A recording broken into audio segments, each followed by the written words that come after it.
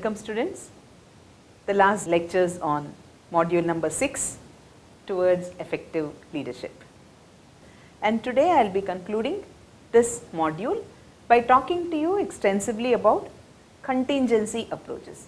If you recall, in our previous lectures we have talked about 3 types of approaches until 1970s. Around 1970s we have talked about trait theories, we have talked about behavioral theories, and now we are going to talk about contingency approaches. So this module thus is a summary of broad approaches towards effective leadership. So the last being this contingency approaches that we are going to discuss today. Among contingency approaches, we are going to talk about Fiedler model, situational theory and path goal theory. We will start with Fiedler's model. Fred Fiedler developed the first comprehensive contingency models of leadership. So this model proposes that effective group performance depends upon the proper match between the leader's style and the degree to which the situation gives the leader control. So the situation has also to give the leader enough control.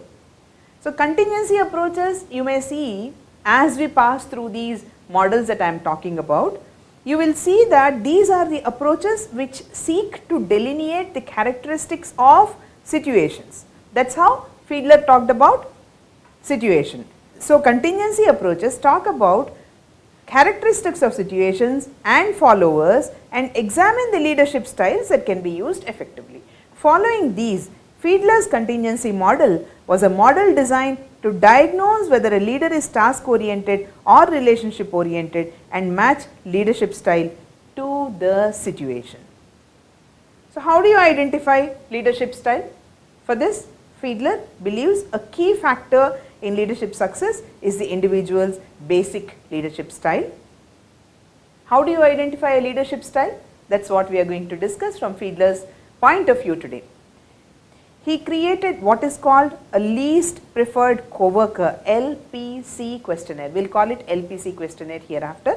I recall to your memory, LPC full form is least preferred coworker. He used this to identify that style of leadership by measuring whether a person is task or relationship oriented.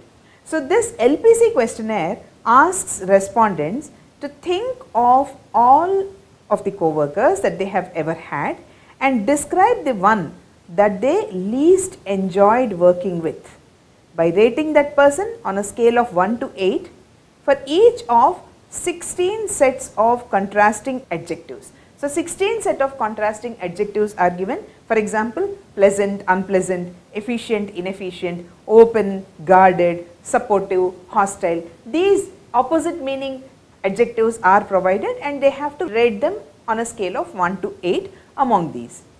Let us say you have taken a questionnaire and you have rated your co-workers. If you describe the person you are least able to work with in favorable terms, that is a high LPC score is there, then Fiedler would label you as relationship oriented. On the other hand, if you see your least preferred co-worker in unfavorable terms, which means a low LPC score, then you are primarily interested in productivity and are task oriented. Fiedler assumes an individual's leadership style is fixed. This means that if a situation requires a task oriented leader and the person in the leadership position is relationship oriented, either the situation has to be modified or the leader has to be replaced in order to achieve optimal effectiveness. Defining the situation, that becomes important now. After assessing an individual's basic leadership style using this LPC questionnaire, Fiedler matches the leader with the situation. We have talked about leader so far. Now the situation. What Fiedler identified was 3 contingency or situational dimensions. One is leader-member relations, second is task structure, third is position power. Let us talk one by one. Leader-member relations is the degree of confidence, trust and respect the members have in their leader. That signifies leader-member relations. Task structure on the other hand is the degree to which the job assignments are structured or unstructured. On the other hand, there is this position power. and this is the degree of influence a leader has over power variables such as hiring, firing, discipline, promotions, salary increases. All these are where a leader can demonstrate his power. Then after understanding the situation, the next step is to evaluate the situation in terms of these three variables. So here Fiedler states that better the leader-member relations, the more highly the job is structured, the stronger the position power, the more control the leader has. Look at the relationship. Stronger the position power, then more control the leader has. We have talked about Fiedler's model so far. Let's talk about situational leadership theory, which is called SLT. Hereafter we will be terming it as SLT. Successful leadership depends upon selecting the right leadership style contingent on the followers' readiness or the extent to which they are willing and able to accomplish a specific task. Look at the followers' readiness which is being emphasized over here. A leader should choose one of the four behaviors which we are going to talk about depending upon follower readiness. Please note the highlighted words from among whatever I am going to talk. If followers are unable and unwilling to do a task, then the leader needs to give clear and specific directions. If the followers are unable but willing, then the leader needs to display high task orientation to compensate for followers' lack of ability and high relationship orientation to get them to buy into the leader's desires. If followers are able and unwilling, the leader needs to use a supportive and participative style. If they are both able and willing, then the leader doesn't need to do much. So you see that depending upon whether the followers are unable and unwilling, unable and willing, able but unwilling, able and willing. Four combinations have been discussed. So you see the SLT, Hersey and Blanchard's situational theory of leadership. You see that follower characteristics are given on the left side and appropriate leader style is diagrammatically represented. When there is low readiness level, then the relationship has to be high task and low relationship. When there is moderate readiness level, it has to be a selling style, that is high task, high relationship. When there is a high readiness, participative leadership has to be shown, low task and high relationship. And when very high readiness level is seen, delegating style has to be used, that is low task, low relationship. If you remember, all these styles of relationship have been discussed in the previous module. So depending upon the individual followers, the leadership style has to be tailored according to this theory. Once again, the diagram shows that there is a follower directed and a leader directed style. Depending upon the follower readiness, when the followers are able and willing or confident, there is one particular style, able but unwilling or insecure, able but willing or confident, and unable and unwilling or insecure. So here it will be leader directed, here it will be follower directed. Then comes the path goal theory. The next theory. Path goal theory extracts elements from Ohio State leadership research on initiating structure and consideration. I recall your attention to the terms that we have used in Ohio State study when we have discussed Ohio State study. So initiating structure and consideration, and in addition to that there is what is called expectancy theory of motivation, which also this theory has used. It is the leader's job to provide followers with information, support and other resources necessarily in order that they achieve their goals. The term path goal, the very term path goal implies effective leaders clarify followers' paths to their work goals and make the journey easier by reducing roadblocks. There are four leader behaviors that path goal theory talks about. Directive leadership, where the leader gives specific guidance and direction. Supportive leadership, where the leader provides assistance.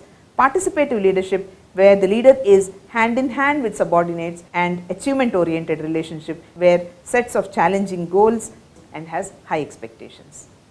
Basic style usually is to adapt the participative leadership style according to certain studies.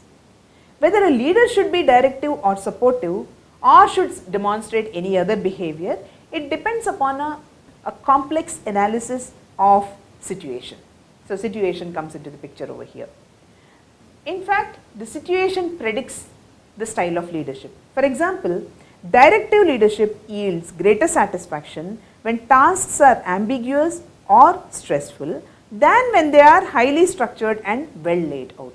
If they are well structured and well laid out, there is no need for direction. When they are ambiguous, there is a need for directive leadership. On the other hand, supportive leadership results in high performance and satisfaction when employees are performing structured tasks. When this task is anyways structured, then the leader needs to provide a supportive role. Directive leadership is most likely to be perceived as redundant among employees with high ability or considerable experience. If they already have a lot of experience, then they may not require directive relationship. So let's look at a diagrammatic representation of path goal theory. You see that there is leadership behavior which may be directive, which may be supportive, which may be participative or achievement oriented. Then what is important is subordinate characteristics and of course the task characteristics, and subordinates, when they are motivated enough, they reach the goals and productivity increases. So you see that there is a common stream running through as the arrow indicates over here. So the leadership behavior, the subordinate characteristics and the task characteristics together have an influence on the subordinates. When they are enough motivated, then goals and productivity increases. So path goal theory in summary has been developed by Evans and House, and it talks about adapting leadership to the situation. Leader can impact performance of others by offering paths to desired goals, and rewards are contingent on increased performance. A diagrammatic representation once again over here. You see the situation.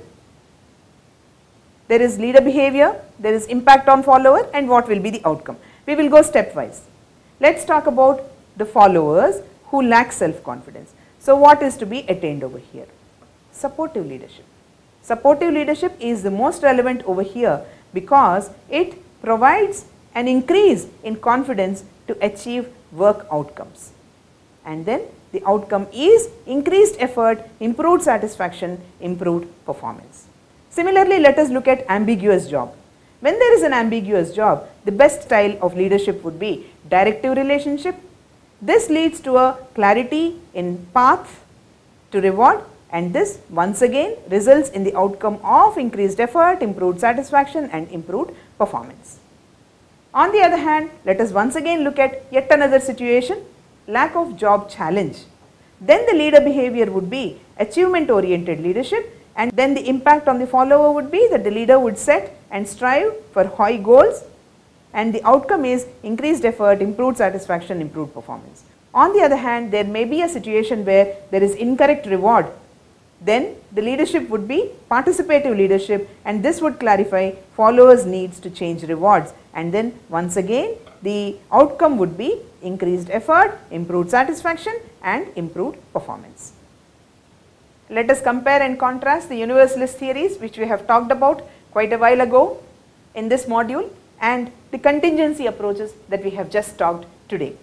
Universalist approach talks about leadership traits and behaviors, and its outcomes talk in terms of performance, satisfaction and others.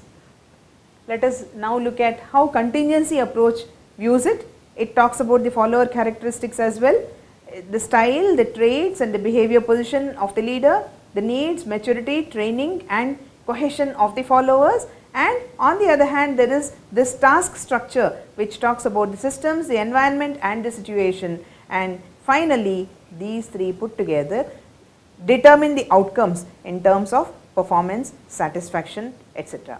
So in this module we have covered three types of theories. We started with universalist theory and we talked about great man or woman theory and trait theory. We talked about behavioral theories where we talked about Ohio State studies and Michigan State studies, and in addition to that we also talked about managerial or leadership grid.